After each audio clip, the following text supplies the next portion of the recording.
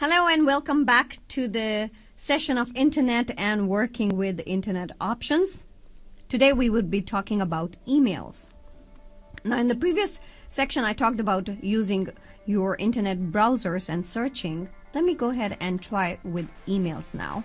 I am going to use a new option here, and on this particular website we are going to try and type in www.gmail.com, which is already there, and I press enter, and I am going to, this is going to load my account, so I'm going to sign out here, and let's see. Yes, so I don't want to add account or remove. I simply want to go to Gmail again, and let's see if it brings me to the new page, because I want to create a new email account. Well, it is not going to bring me to a new page. Let us add account here, and I am going to create account. So for creating a new account, this is my window. I can simply go ahead and put in all the details which are possible here. Let's see. First, let me choose my name, of course, and G. Let us choose a username. See, on the left hand side it tells me you can use letters, numbers, and dots. So let's just try to make a sample email at gmail.com. Will it work? No, this is already taken. So we get the options, what all options are available from Gmail itself. So I choose a username. Now this is the username which is going to be used for my email account. For this I have to create a password. Again, the password, it says use at least 8 characters. So I'm going to choose the password. Okay, confirm my password, and I have to choose my birth month, day, and year. Okay, let's see, it has to be, yeah, and I am a female. My number, it is going to, now see, this is going to give me a text message in order to, so if you want to create an email account with Gmail, you need to have a valid telephone number available. It already has my country code and your current email address. Let us see.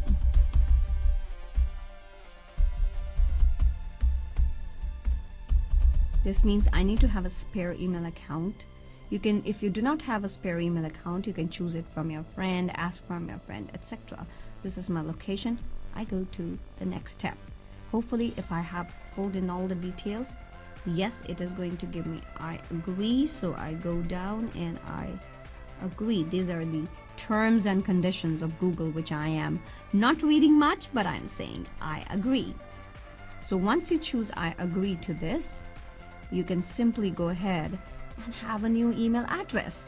So my new email address is sameepg22@gmail.com, and it has a password which I have to still remember.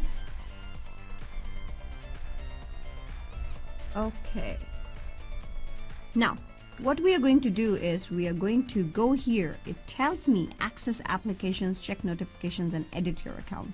So I simply go ahead and click on to this account, and I go to email, continue to Gmail.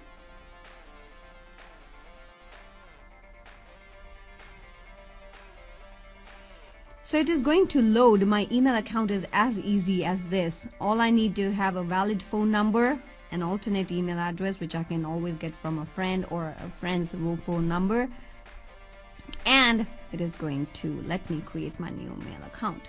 So I go to it is just telling me what all options or what all settings are available by Gmail to tell me that this is what you can do in your email, and this is how you can use it.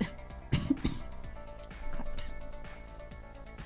Okay, let's go to Gmail, and as you can see, I have an inbox, stored, sent mail, drafts, and more.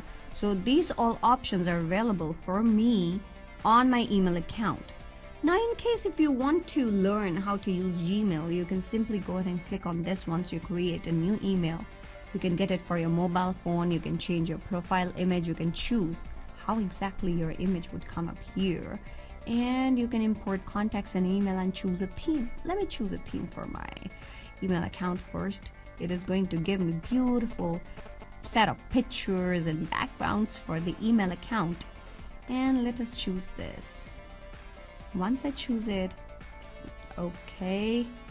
Okay, this is another email account. Let's just try and close this window. And let's choose this if it works. And save. Yeah, I have this as my new background picture, which I'm really liking. Now here I am just on for 25%. So 2 things are completed. These 2 things have been done. If I want to learn how to use Gmail, I can simply choose these options. And let's see.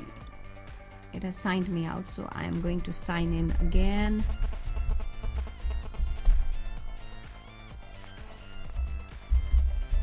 Sorry about this. Hopefully it works. No. Okay, cut this. In case if you forget your password, this is also an option available by Gmail to help. So just in a second, I think I forgot my password. I'll say I need help for this. Enter the password you remember. Let me see if I have. Now it's very important to know whether you have caps lock. If you can know that you have your caps lock. So I had the caps lock on, so I would simply put up and check out the email account. Now this is the number which I have put on, and hopefully I am going to get a text message here which is going to ask me to enter a 6-digit code on my mobile phone. This is, yes, I have got a number. Okay, let's see. In case if you forget your password, let me just create it now and confirm the password and change it. Okay, I have done, and this is my email address. Okay, I'm done this. Continue, and hopefully it should go ahead and bring me back to my account.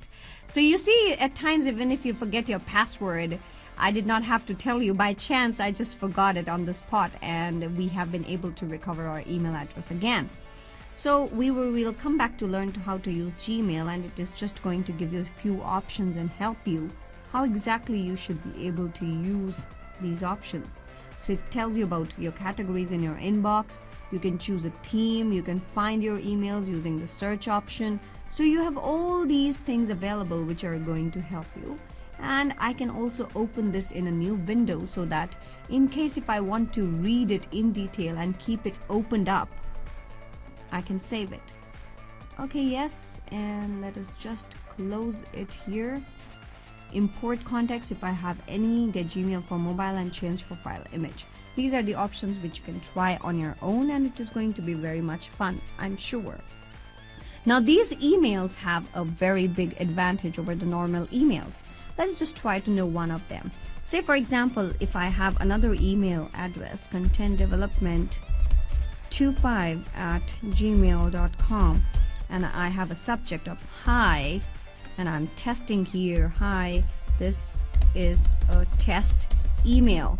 And if I have to send this email, okay, no, sorry, here, okay, and I send this email. The moment I've sent, I think it's going to be hardly 1 or maximum 2 seconds that it's taken to send the email.